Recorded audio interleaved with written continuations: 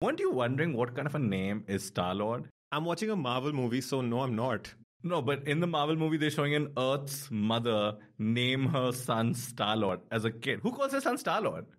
It's like when I have a son, I'm going to call him Rahul, but his nickname will be Space Boss. Muncher. In a world filled with war, hate, suffering, and Justin Bieber, two guys fix it all with a battle about a movie. One film, two opinions, one coin, two sides. They feud. You decide. It's time for Film Feud.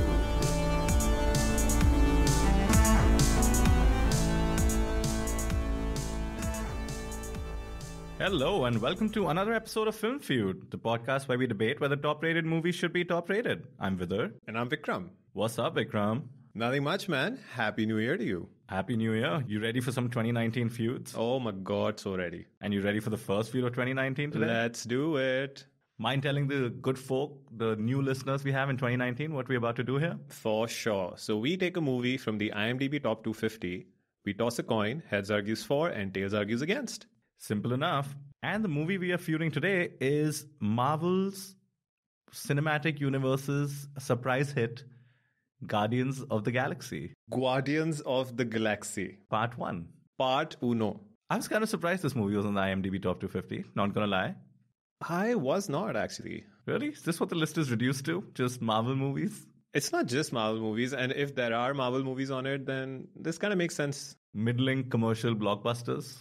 Yeah, I mean, we've seen what the list is like over the course of this podcast. So, yeah, this wasn't that big of a surprise for me. Now, I'm sure we watched this movie in theaters, both of us. Yeah, I saw this movie when it came out, for sure. I've seen it a few times after as well. I have as well. It's a good, fun, background, maybe foreground movie, depending on how you feel about it. Yes, I know. Which I will soon reveal after we have the coin toss. Why don't we just get to it? I'm a little constricted here in terms of my feelings. I feel you, man. Let's do this coin toss. Okay, well, I'll be tossing the coin. Heads means I argue for the movie, and tails means I argue against. Let's go.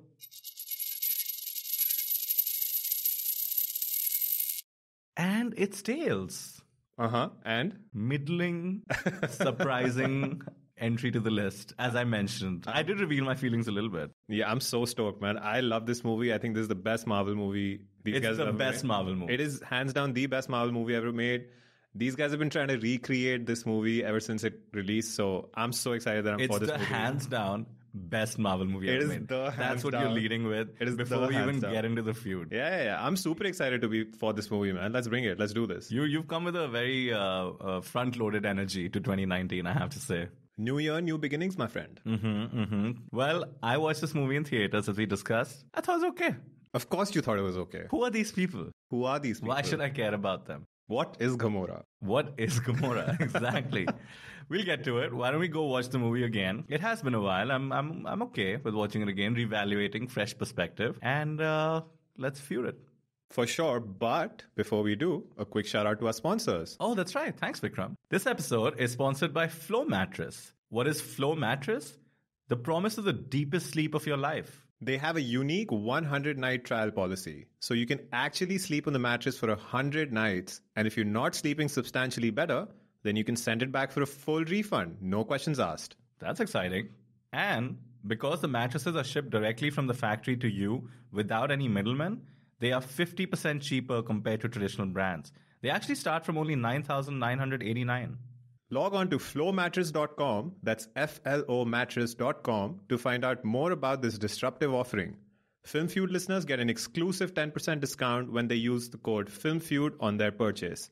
I don't know about you, but I'm actually about to order a Flow mattress. I'm pretty excited. No middleman, dude. No middleman. Game changer. Okay, should we get to it? Let's go watch the movie.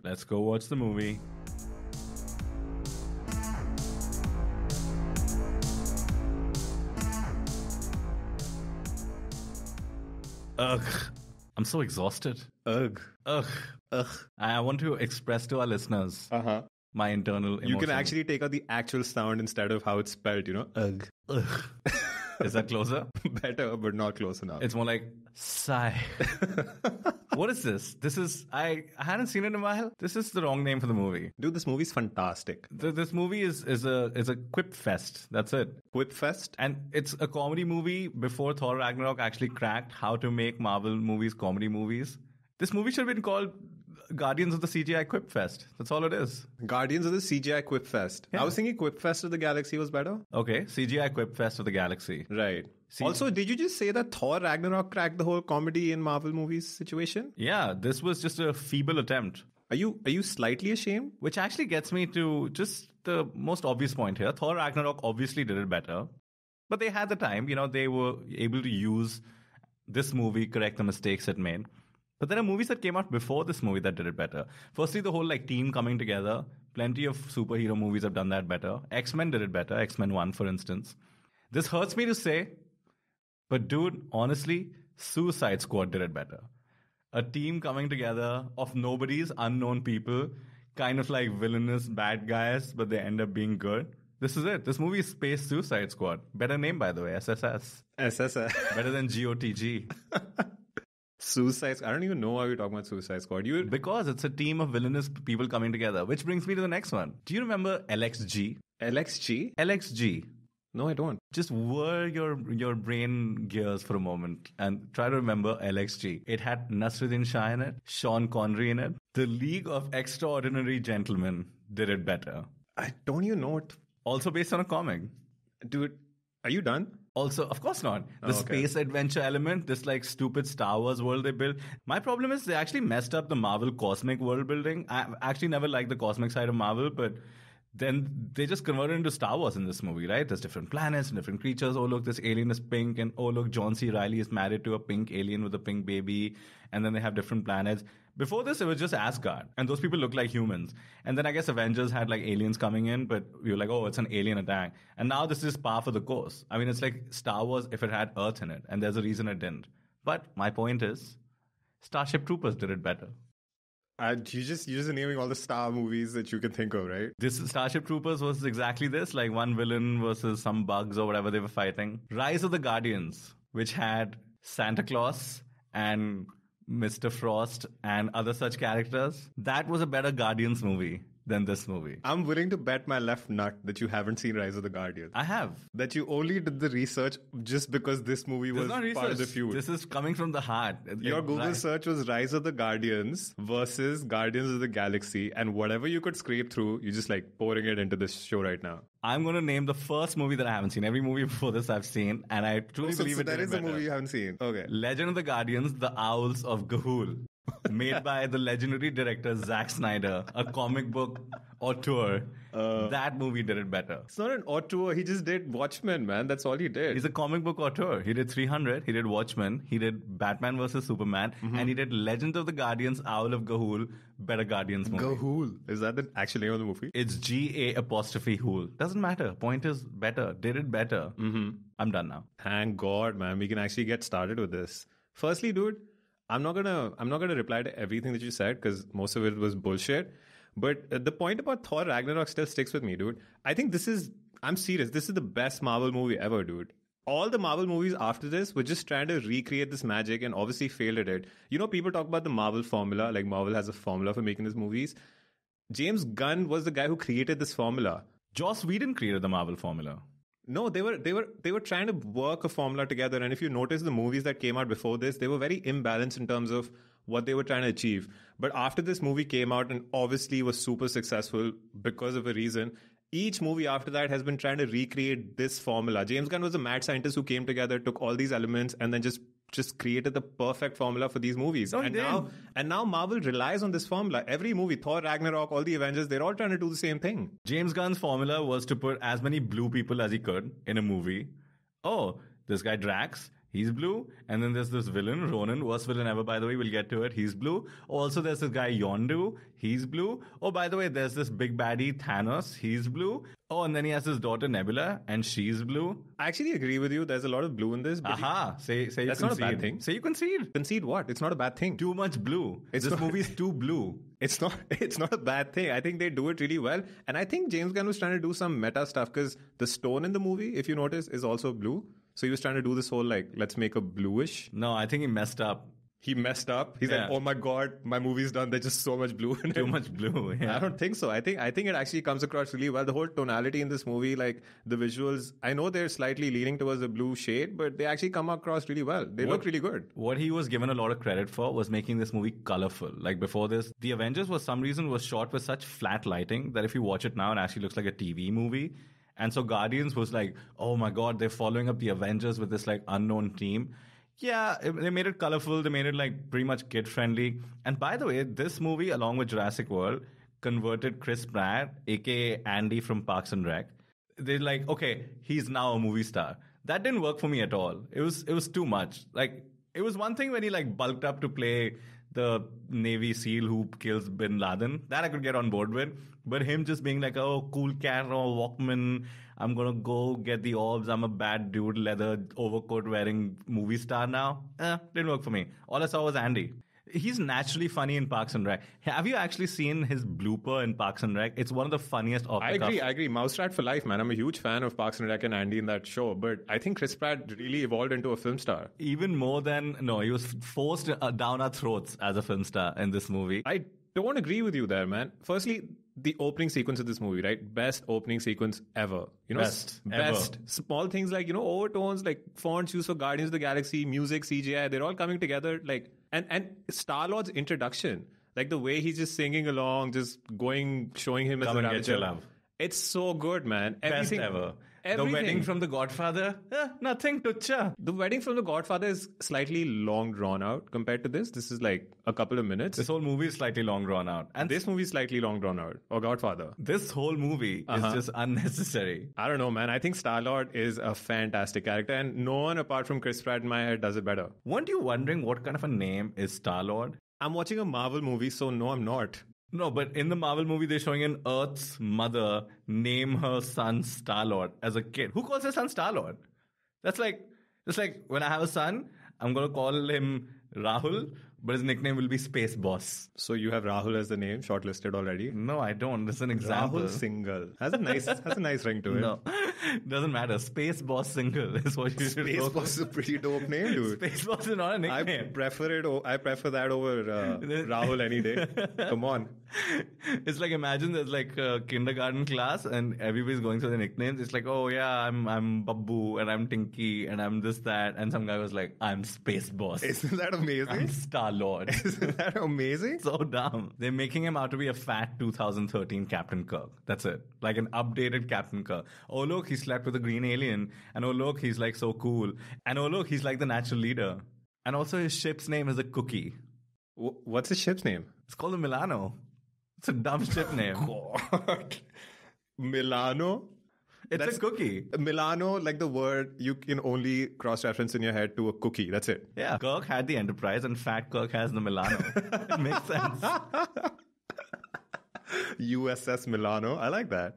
I don't know, man. I loved Star-Lord, the character, like the way it was written. I haven't read any of the comics, so I have no sort of background to the story.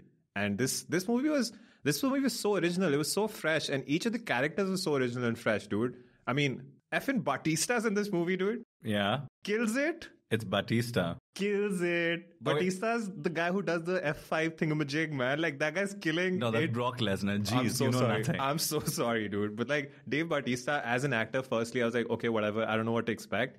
And he killed it in a comedic role. That's so good. He was the comic relief amongst comic reliefs. I mean, he had good lines. There's no doubt. He had a pretty dumb character in terms of what the character does. Perfectly literal character. All right? Is he, though? He's not. Kinda He is when he needs to be. No, come on. Point out when he's not perfectly literal. I didn't care, to note that down. Right. I'll give you the concession. There's a few funny lines. I think when he doesn't understand what slitting someone's throat means, that seems really... that was forced to me. But then when he says, nothing goes over my head, I'll catch it. That's pretty good. Yeah. But the slitting thing, it's such an Earth thing if you think about it, right? It doesn't necessarily have to be a thing on other planets. So it makes perfect sense. Oh, yeah, but cassette tapes, that's fine. But Jackson Pollock references, that's fine. He's not paying attention then. He's not paying attention then. Jeez. Let's talk about more important characters. I can't decide between which one's worse, so I'll lead with the more important character to the movie as opposed to the Guardians, Ronan. Oh my God, awful. So you know how I was talking about character introductions? I think each character in this movie has a perfect introduction, but Ronan kind of does not. That's probably my only concession. Ronan's not the say best. it again. That introduction to Ronan, like naked and then being given armor. And then blood, the whole blood situation. Some blue skin, so blue blood. Yeah. Oh my god. The worst Marvel villain, along with Malekith from Thor 2. And the sad thing is I can't even differentiate between the two and like look in the way they talk. He's like the caricature of a villain. You know how Groot can only say, I am Groot? Ronan, every line Ronan says in that stupid Ronan accent, we will do this and we will do that. Ronan is like Groot, except all he's saying in every sentence is like, I am evil.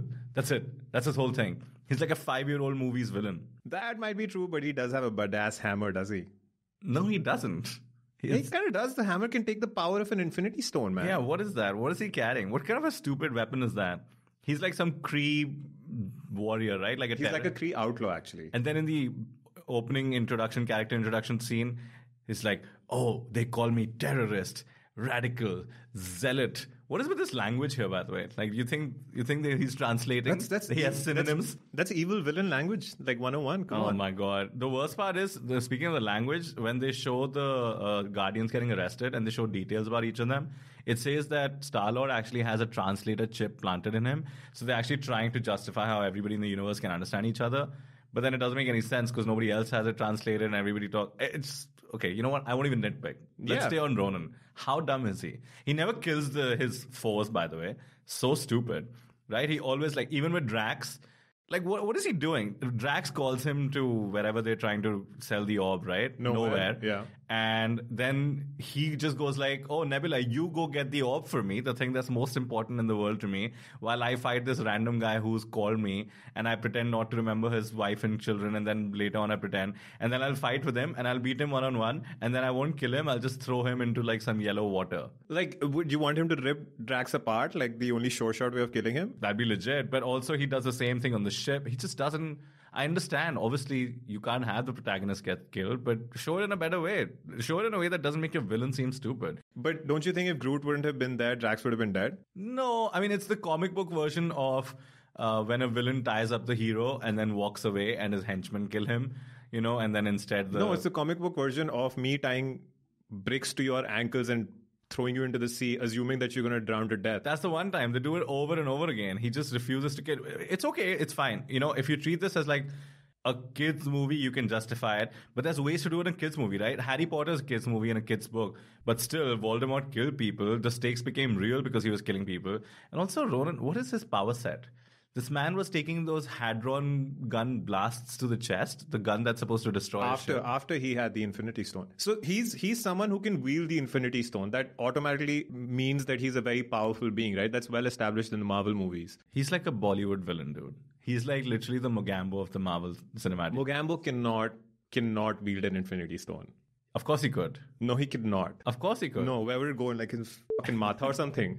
What are you talking about? Why are we talking about Mogambo and how he would or because not be able to? Ronan is a caricature. Ronan Kushua. He might as well be saying that. No, he's Ronan the Destroyer, right? Is he? I think so. I don't think so. He has a badass ship and a badass hammer, and he's pretty powerful, man. Like for him to go stand up against Thanos and just tell his minion off, it goes to show, like it establishes that he's a very powerful being. Like Xandar is shit scared of him for a reason, right? But he's Thanos' bitch in the beginning. He and Thanos have an alliance. There's nothing about being a bitch. That scene clearly establishes that he's not his bitch. Actually, that Thanos scene, firstly, this was the introduction of Thanos before they actually figured out how they're going to make him look. So now it irks me after Infinity Stone to see how he looks. That's besides the point. I'll let it go. I'll be the bigger man. You create a point and then you let the point go. That doesn't mean you're a bigger man. You're just an idiot. Those scenes also introduce Gamora and Nebula. So their relationship is like an important like C plot of this movie, right? What is going on here? Like, why am I supposed to care about Nebula and Gamora? I don't. But let's just talk about them. Gamora, firstly, typecasted Zoe Saldana again. Another colored alien. I think that's really messed up. They really need to expand the roles they give Zoe Saldana. I mean, it wasn't written with Zoe Saldana in mind. She's got casted in it a bit. Yeah, because she did Avatar. I get it. Really weak casting, if you ask me. Secondly, Gamora, the character...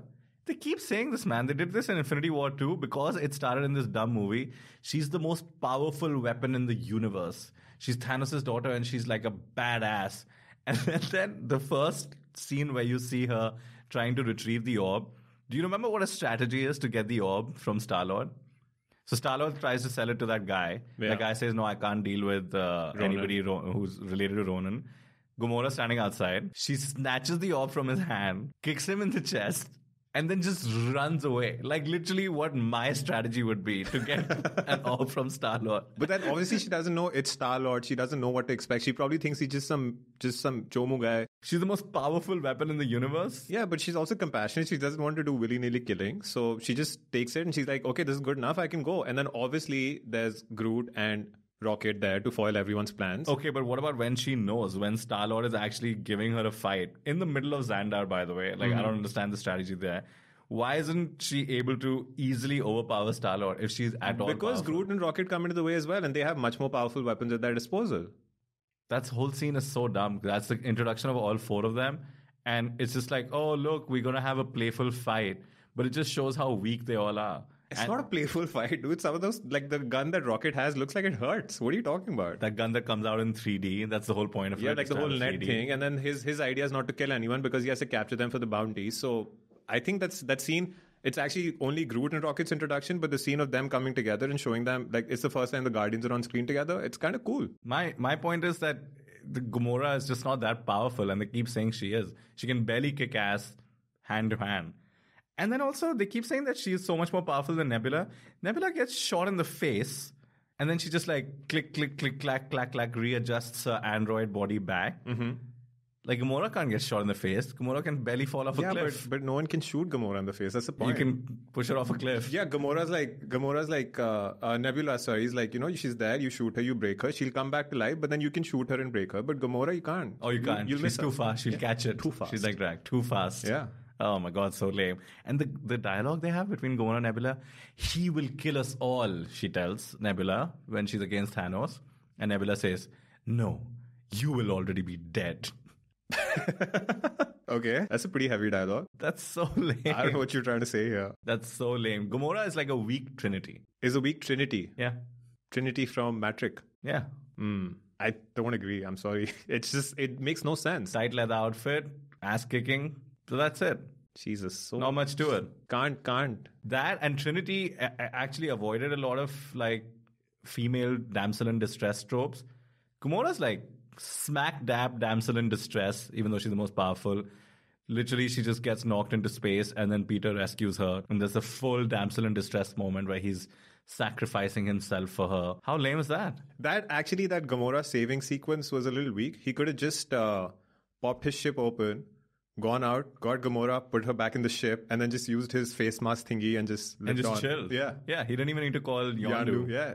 That scene was a little weak, but I think that's super nitty-gritty, so it doesn't really matter in terms of the overall picture. The overall picture is brilliant, man. It's so good. How can you not like this movie? It was so fresh. There was no Marvel movie that did this before, and there's obviously no Marvel movie that's been able to do this after this movie came out. Space Suicide Squad. Space Suicide Squad was the worst. Probably Venom and Suicide Squad are the worst superhero movies ever made. How can you even put them in the same bucket as Guardians of the Galaxy? It makes no sense. Because the motivations aren't aligned. Like, the script isn't written well. Like, what is the inciting incident for when the Guardians decide to become good people? They all have their individual reasons, don't they? And it's very clearly shown, except for Rocket, who's just doing it because all his friends are doing it. And Rocket's motive is that he doesn't have any friends or people who care about him. So it's very clearly shown what individual motives for these people are. But what about Star-Lord and Gamora? They basically go to Benicio, which, you know what, I want to get to. Another waste of Benicio. Reminded me of Star Wars. But they go to the Collector, and then they see his, like, slave girl kill herself by touching the stone. Mm-hmm. And so then what? There's a mini explosion. It's a massive explosion. And immediately they're willing to give up like billions of credits because they're like, oh my God, we can't let someone have it. And like, now we must deliver it to Nova. Why? Why did that happen? The motivation, the thing that leads into the second act is so dumb. Because, see, Gamora's motives are clear, right? She's claiming to be, no, she's not claiming, but she's actually Thanos' adopted daughter, but she hates him because of what he did to her planet. And Peter Quill, inherently is a nice guy. He might be a ravager. He might be like a bounty hunter, whatever it is. But then after he sees the power of this stone, how does he see it? With that explosion. It's a small explosion. It's not a small explosion. Rocket could have done much worse in like 5 minutes. No, it's not. It's an explosion of someone touching a stone. So it's not the stone's true power. That's how powerful the stone actually is. You don't know that. It's just the collector tells some dumb story. And then they see the explosion happening in front of them. Small explosion. What do you define small explosion? It barely kills. A building fucking blows up in their head, dude. It kills one person. And they immediately extrapolate, oh my god, we have to save billions. No, it happens because some pleb tried to touch the stone with their hand. So they understand what the power of that stone is. So Gamora obviously is turned in terms of not trying to make profit out of this, but to put it in safekeeping. And then Peter Quill agrees as well. Because he has a thing for Gamora.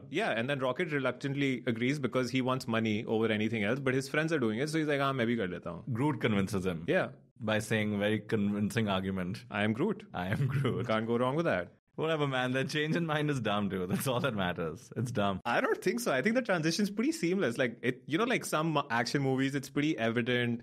Like, you get to know that, oh my god, second act starting now. Oh my god, third act starting now. But with this one, I felt like it flowed pretty well. No, the third act starts very clearly with a lame round table where they make stupid quips. It's just like, oh, that's a fake laugh. Oh, that's like 10% of a plan. Such a lame sequence. You can tell like the 3 comedy writers who wrote it down thought it would be funny. Then they rehearsed it, then they blocked it, and then they said it and like literally forced it to make it funny. I think Rocket did a really good job in that scene. I'll give credit to Bradley Cooper actually there in general for Rocket. And Bradley Cooper, now that I watched The Star Is Born, I had to say, this guy really knows how to use his voice. Like they worked on a voice for Bradley for Rocket. Yeah.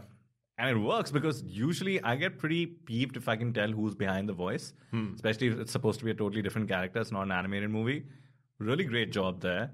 And then Star Is Born, he like deepened his voice like Sam Elliott. Mad prop. Yeah, I went into this movie like I usually go, like blind completely, like not watching trailers, not reading up too much. So I didn't know Bradley Cooper was Rocket.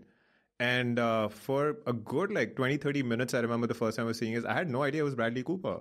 That's a good experience. They did a pretty good job with it, man. I was pleasantly surprised to find out it was Bradley Cooper. And I think he doesn't do a lot of promotional touring and stuff with the crew Not as for well. this. Vin Diesel actually did a little bit. Do you know how much money Vin Diesel made for Groot? For this movie? Yeah. Wait, let me guess. Did he have like a cut of the profits? I don't know how. Clearly. 25 million. More than 30 million. What? For this role. What? Because if you think about it, he's the highest profile actor, apart from Bradley, who's doing voice. Even Will Bradley. It's ridiculous. He basically struck some deal to like get whatever, some share of profit. Oh my god, he was dude. in the top 5 highest paid actors that year. Because of this and Fast and the Furious, I'm assuming. It's ridiculous, man. This man. What has he done? This ugly mother... How does he do it? I don't know, he just jacked up, dude, and he talks like this. Dude, getting back to the third act transition, that lame round table, that's followed by the lamest third act transition ever. It's when they finally slow motion gear up in their X-Men outfits, and then they walk down the cookie ship, and then there's music, which I'm sure you love. I'm sure we'll talk about the music. This movie got so much love. I just don't get it. It reminded me exactly of Suicide Squad. Yeah, you have no heart. I have no heart. Yeah. Yeah. Wait, Suicide Squad and this movie, I'll tell you the biggest difference, right? They all try to use these pop culture tracks, right? This movie was more dated because they try to show Peter Quill's 1970s Earth history, and Suicide Squad is throwing songs left, right, and center. It's how you use these songs, man. That's such a stark difference. The soundtracks in both these movies were brilliant. Like, they were really, really famous, really good songs. But then it's how you use them. So, like, Suicide Squad is edited so badly. Like, they would just transition to a different scene, and then they just use a song as a way to transition. Let me pop quiz you. Pop quiz, okay? What is the song that is playing when there's slow motion montaging down the ship, ready to go to Xandar? I don't remember the song, but I remember that scene looking pretty badass, man. The Guardians are finally doing what they're supposed to be doing. Yeah, and because I was watching this movie for the Feud, and I know that the songs get so much love, I paid attention to the song. It's the song Cherry Bomb, which I didn't really remember listening. Cherry. That it's one? not It's literally Cherry Bomb. Fantastic song. That's what they're playing on the slow motion montage. Yeah, because it's such a good song. It looks lame. It sounds lame. And then how they use... Like, just look at the contrasting tones, right? They're using such a fun type song, fun up-tempo song for a scene like that. Whereas Suicide Squad would probably put like death metal on that song. Like, It's how you use these songs, man. Such a good song. I don't know why you're hating on it. No, because it didn't go, man. Why did he get so much love? Why did he get so much? I think music's not your thing. I just realized it now, man. It's not, but good music is. This is not it. You would want just the Beatles playing throughout all movies ever made, right? That would be pretty amazing. They do use George Harrison in the second movie. I love that. It's when Ego shows them their planet. Second movie sucks. I don't even want to talk about it. So we're on the same page about Guardians 2. Part 2, yeah. Second movie was horrible. I'll get you over to Guardians 1. Yeah, bring it. I think the second movie did a lot of things better. Yeah. Like the music. Yeah. Just because they use one George Harrison track. At least they didn't use Cherry Bomb, dude, at like a pivotal point, like a second, third act, like transition. I loved it, man. And I'm sure everyone who watched this movie loved it, bar you. Bar me. Yep. The worst part about it for me was that I think they wasted so much potential and talent in this movie from a pure acting perspective. Think about the stars in this movie. Benicio, totally wasted. Reminded me of that stupid movie, Star Wars Episode 8, The Last Jedi. You know what? I don't get... Actually, I do get it, but... The love for Benicio, don't say it. Yeah, sort of. You know why? But Benicio's only suited for a particular type of role, which he sort of milked in the late 90s, early 2000s. You're talking about Usual Suspects. I thought that was not the just case. Usual Suspects, like Traffic and stuff like that as well, right? Like he got a lot of love for those type of roles, but then it's only one sort of... He doesn't have that much depth, I feel. But then he did Sicario. It's also a very similar gangsterish type of a role, if you look at it. No, or he does like the out there, like the stutterer, like the Usual Suspects. Those are the ones I don't like that much, honestly. Yeah, this is one of them. Yeah, so is Star Wars. I agree. I don't think he's that big or he deserves that much. No, I think he does. He's wasted. The fact that you make him dress up. Glenn Close with that stupid hairstyle, and then she just walks down, and people salute her, and she's like a Nova Prime. I felt bad for her. Also, dude from Blood Diamond, whose name I don't want to butcher, but... Roland's minion. Yeah. Yeah. How sad is that? That's what he's reduced to? Wait, except for Blood Diamond, where have you seen him? I saw him as a similar stupid bit part in Fast and Furious. Mm-hmm. I saw someone who looked very much like him in Captain Phillips. Stop. Now you should stop, okay, firstly. Secondly, I don't think that guy's that good an actor, man. He was great in Blood Diamond. Because he's playing a native role. He's playing a person from that area. So fine, he's good in that role. Doesn't mean he's a great actor. Same thing with Benicio. He's not a star. I mean, John Benicio's C. a star. Reilly. I think John C. Reilly was fantastic in this movie. What a waste. What a waste. That's the most screen time John C. Reilly would get in a mainstream action movie ever in his life. That's not true. I saw him in King Kong recently, and he was actually entertaining. In this, he's just like, oh, look, I have this pink daughter, and you saved her, and also, like, I'm just going to do some character introductions. Yeah, I think John C. Reilly was kind of fantastic, perfectly timed, and like his sequence was just as much as it should have been. Karen Gillan, my beauty. My beauty. Yeah. Or is it Gillian? Karen Gillian. Gillian, yeah. I think Karen, my beauty. She's made to go bald. I think she does a good job in Nebula, man. Yeah, but it's a waste. Also, like... Wait, just because you can't make out her face, it's a waste? Is that what you mean? No, but she has incredible range, and instead she's being reduced to just being this annoying I sister. don't think she has incredible range, honestly. What are you talking about, dude? She was awesome in Doctor Who. She's showcasing her range with this. Have you seen her in Doctor Who? May I just insert? Doctor Who is Gamora. No, it didn't work. No? Didn't work. Okay. And also, have you seen her in Doctor Who? I've seen all of the seasons where she was in Doctor Who. She's pretty, like... She's fun. She didn't need range there, yeah. but she has range. No, she showcased her range with this movie, is my point. She showcased... that's actually very well done. Her blue range. Yandu, whoever plays Yandu, he's wasted. Michael Rooker, I think his name is. He's a big James Gunn collaborator. I think I love Yandu, man. Not in this movie. He's better in the second one. He has more of a role. I'm saying I loved Yandu. What is up with the scene in Yandu where there's these like stormtroopers who covering him? Yeah. And then they show his like arrow superpower. Yeah. And they just stand around watching him as he one by one kills all of them in a circle. Because they try to establish that in a slightly slow-mo way. But imagine if all of that happens in a second and a half. The hell are they going to do? I'd shoot my gun. That's what I'd do. In a second and a half? It wasn't happening in a second and a half. They try to slow it down to show the impact of his arrow's power. You know what happened in the second and a half? That ending scene in Wanted when Angelina Jolie just kills all of them in one round. That happened in the second half. This took like 4 or 5 seconds. They slowed it down, dude. That's what I'm trying to say. It's like you're not even listening to me, man. Who am I feuding against? Am I feuding against the wall behind your back? What the? Jesus, man. Also, last waste. I can't believe, by the way, we're talking about this. 4 seconds lag gaye, 1.5 second nahi laga. Kitni bekar picture hai na? My personal favorite waste. I don't know who you're feuding. Wait, I have to get this out. Peter Serafinowicz. Do you know that guy? Yeah. The guy who plays that Nova Prime fighter who calls them what a bunch of assholes. Does he say that? I don't know. I'm just agreeing with you, so you just shut up. Are we feuding past each other? Yeah. This usually doesn't happen. Okay, you know what? The floor is yours. I've named the 8 people who I think were waste. Which means you went to Wikipedia, looked up the cast No, list. I didn't. I noted it down while. I love all these people. There's not a single You love person. Glenn Close? Glenn Close is a very well. Okay, I don't love her. I've seen Damages though. She's good in that. But she's a fine actress. She's like a legend in herself. So that's a waste. The only person whose name I didn't know was a guy from Blood Diamond. And I know it's like there's a J in there. There's an H. Stop. Let's stop there before you get to Captain Phillips again. There's a silent J. That's why I didn't say it. Okay. I think we're done with this feud, man. And I think we've gotten to a point where our listeners are going to have a tough time figuring out who won this feud because you're stupid. Your points were stupid. Only if they're deaf.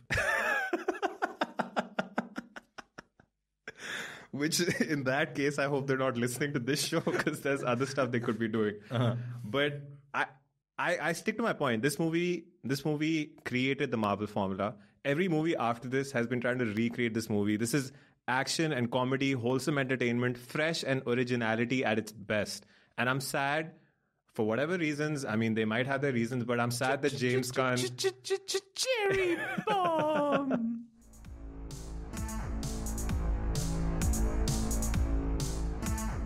So that was this week's episode of Film Feud. Hope you guys enjoyed. Can I just blast one more cherry bomb, please? Please, please. I love that song. Okay, why don't you just tell the listeners what to do and I'll pop it up. Are you asking me to start talking so you can cherry bomb blast me? I'm being polite. Okay, thank you. So, hope you guys enjoyed. And don't forget to... I'm waiting for you to do that, by the way. Yeah, I'll get to it. Keep going. Okay. So we feuded and you guys get to decide who you think won this week's feud. You can vote on Facebook, Instagram, or Twitter at FilmFeudPod or on our website, munchermedia.com. Yeah, sounds great. Keep going. You can also listen to us on iTunes. Please don't forget to subscribe or rate and review us. You can also find us on anywhere you get your podcasts, Stitcher, Apple Podcasts, Google Podcasts. I'm running out of things with it. Well, just to be clear, I'm not doing it. It's called Subverting Expectations, and James Gunn could have learned a thing or two from it. Oh, yeah. Thanks for that, Vidur. Thanks for leaving me on the hooks there. So again... You're most welcome, Vikram. And thank you for listening, guys. Catch you guys next week. Bye-bye. Next week. Bye-bye.